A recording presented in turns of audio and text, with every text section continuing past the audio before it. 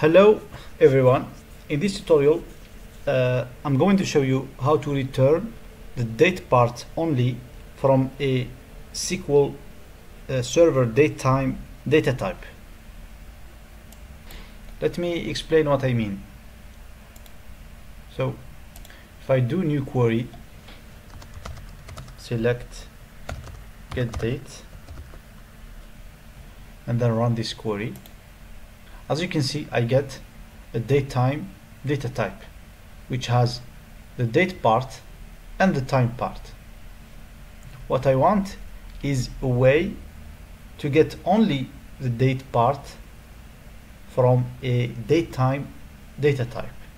So that's what we want to do in this tutorial. If we take for example the AdventureWorks sample database, let's expand this, go to tables and look for the person or employee table, which is this one.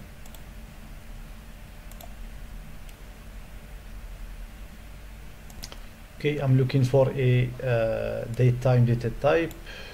Higher date is just date, no time with it. Okay, let's try another table, maybe product.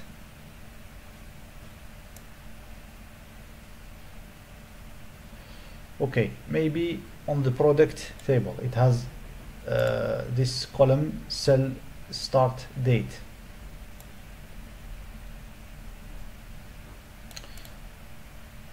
Okay, let me remove the extra columns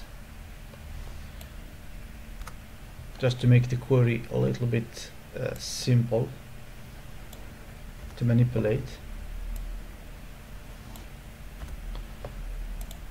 Okay, so let's say we want to extract the date part from this column cell start date. So there are different ways to do this. One way is to use the convert function. So let's say convert to date, the column cell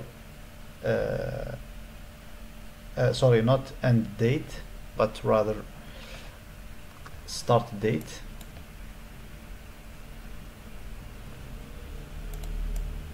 Let me remove this. So convert to date cell start date as for example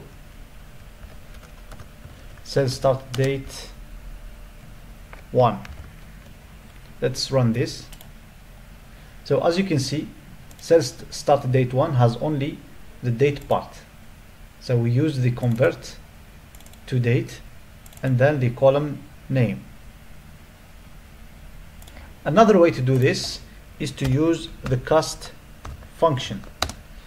So the syntax is cast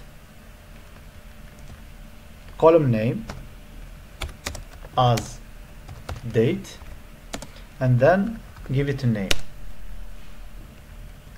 as cell start date 2.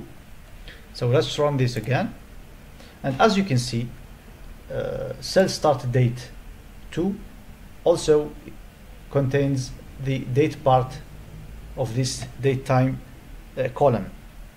So there you go. These are two ways to extract the date part of a datetime data type in SQL Server using the functions convert and cast.